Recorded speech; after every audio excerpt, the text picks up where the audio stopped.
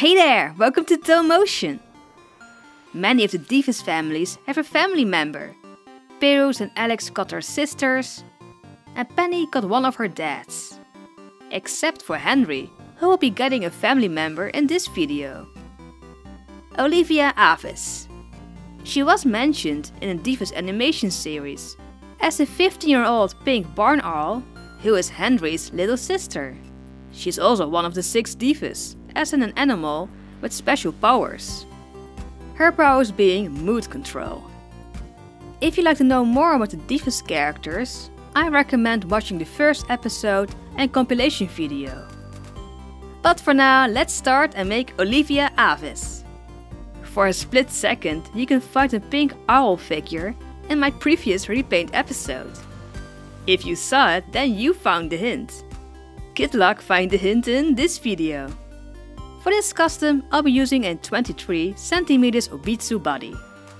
I usually use the 21 cm bodies, like for my Pokemon trainers. But this body has slightly longer legs. Still a tiny doll body, which is perfect because I want this custom to be a young character with the age of 15. For a hat, I was considering using a Leica hat. Nah. I would really like to use an Ever After High doll hat, like I did on her brother, but it's kinda big. But I think I have an idea. But first, let's remove the hair by cutting it as close to her head as possible.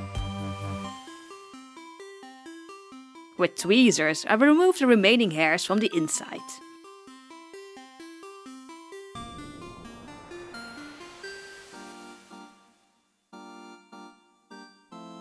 To remove the factory painted face, I use nail polish remover containing acetone.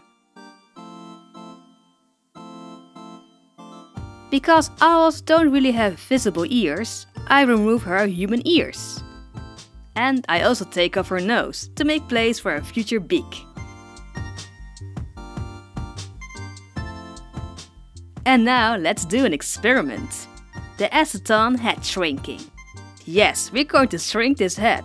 So we'll get a smaller Ever After High doll head, which will fit better on the smaller doll body. To do this, fill a glass jar with pure acetone and soak the doll's head in it.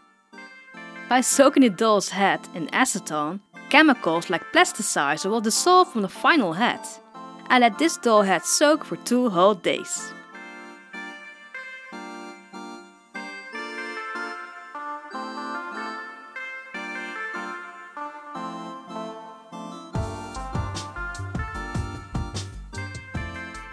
When you take out the head, it's actually much bigger and very flimsy.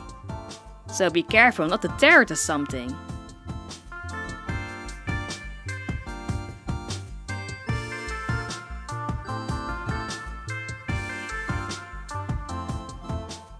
After 2 more days of drying, something weird happened. Well, it got much smaller than a normal Ever After High head, but it also got some major dents in it. I'm not sure this is because I removed the ears, or there was something wrong with the vinyl of this head. Still not really a usable head. And funny enough, the neck opening was too small for the neck back on the smaller body. So I soaked a new one using a Cupid Ever After High doll head. This time still with the ears and nose on. And I only soaked it for 1 day. This head fits much better on a neck back. The only downside of head shrinking is the flexibility. They get as hard as a rock, so rerouting is out of the question. Lucky we still have something like wigs. Continuing with the body. This custom is going to get wings, so she won't be needing these. So into the spare hand box they go. This character is going to get a hot pink skin tone. To make it easier to color this body, I take it fully apart.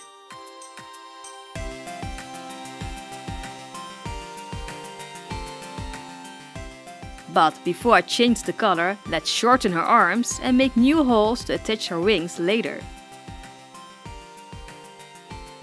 With the lino cutter I make 3 holes in her back. One for her future tail, and the other 2 are for a stop-motion rig. I'll be getting back to that later. But for now, let's give her a pink skin tone.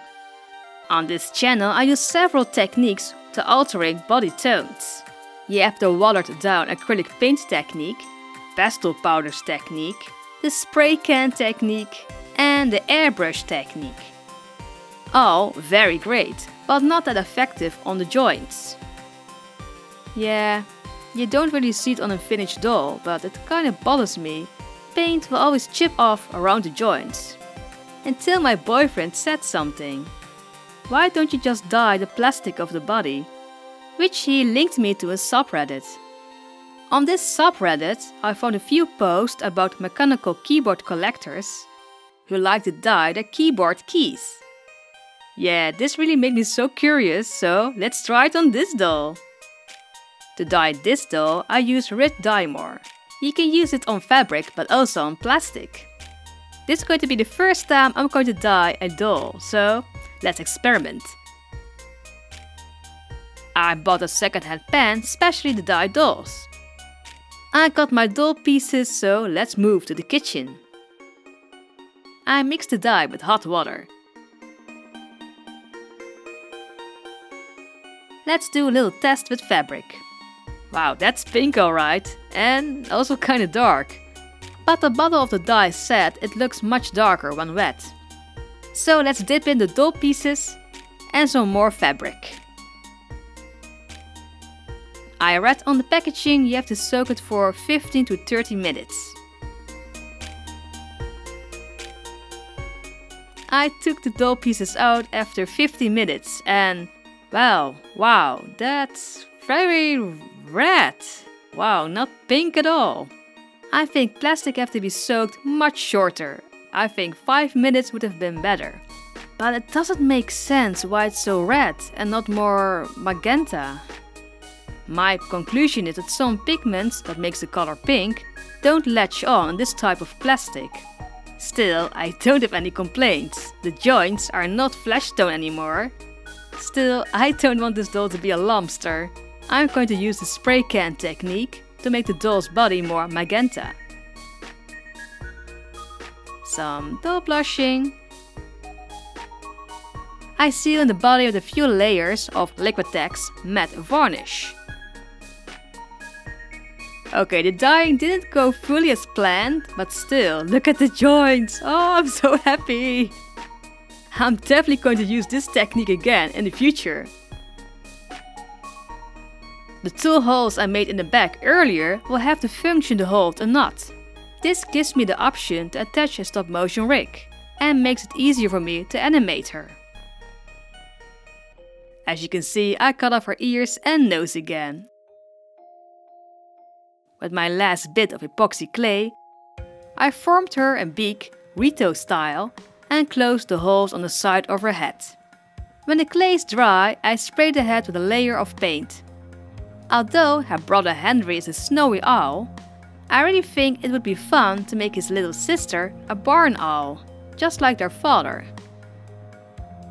Barn owls have a signature white face. To mimic this, I use pastel powders and acrylic paint. After the spray with Mr.Super clear, I start sketching in the face with a watercolored pencil. I want her to have big, bright, open eyes. To give the white face some depth, I use pen pastels and a brush. I continue with acrylic paint.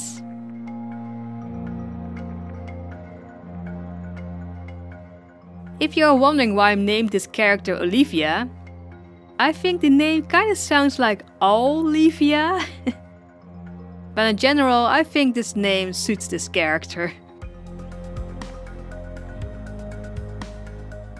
An open smile will make this face a little bit younger. And 2 black pupils. And now that I'm shading the eyes with pen pastels, let's answer the question of the day.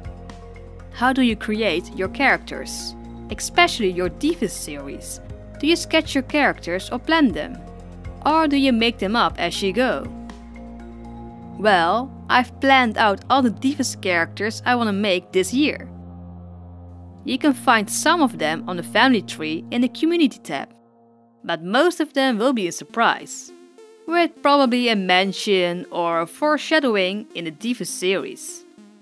But no, I don't sketch out the characters. I have an image in my head and I know what kind of personality I want to give them, and also what kind of dolls and colors I want to use, but I do make them as I go. And most of the time they look exactly how I imagined them, and sometimes even better, like with Felicia. Do you have a question for me? Leave it in the comments section and maybe I will answer it in the next RePaint episode. Back to the face-up. With a sharp pencil I draw in eyelashes. To seal in the face-up, I sprayed a few times with Mr.Super clear. Because of the loss of flexibility in the head, I don't have to worry about the paint cracking when I put the head back on the body. This tiny bird needs her wings, so let's prepare hundreds of tiny pink feathers. It's been a while when I made bird wings. It's very time consuming, but the end results always look amazing. One by one I cut the pink feathers in much smaller feathers.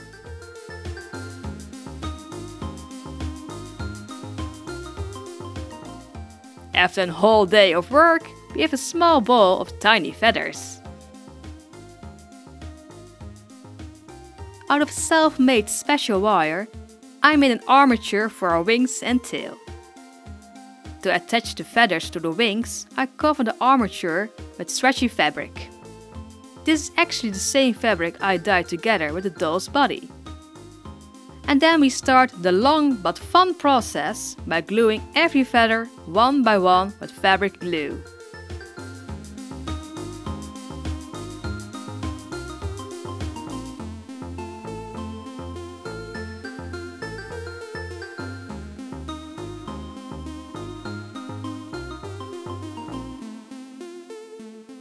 To finish the wings, I use the leftover fluff of the feathers to complete the wings.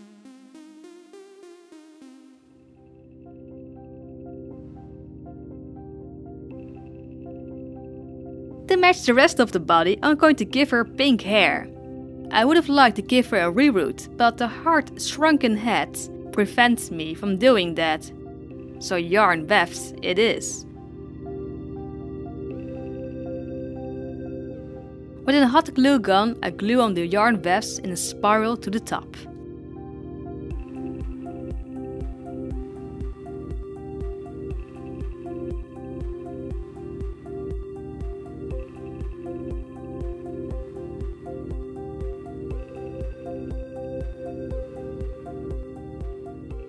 Some hairstyling and 2 cute hairpins and her hair is done.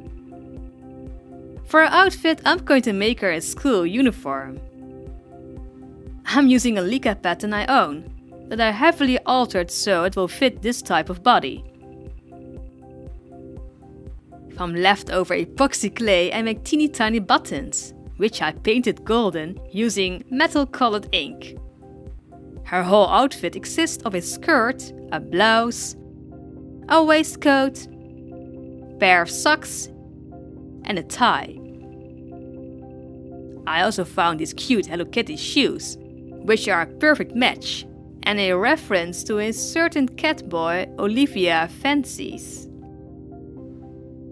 To finish her school outfit, I paint on the all-chest college crest and she's done.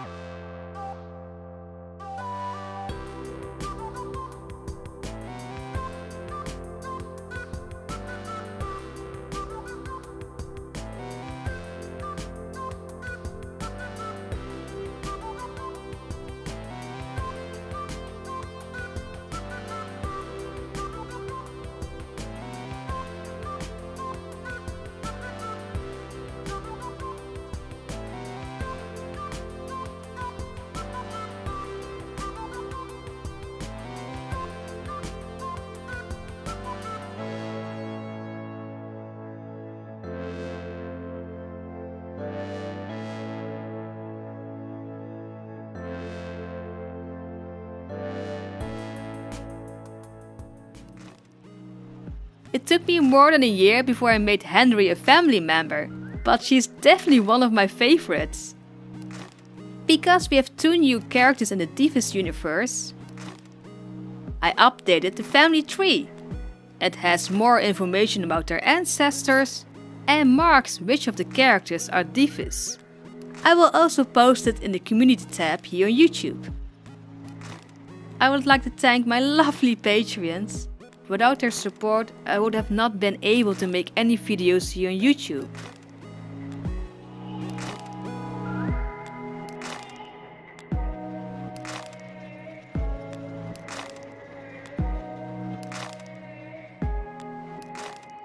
And like always, like if you liked it and sub if you loved it. See you in the next video. Bye!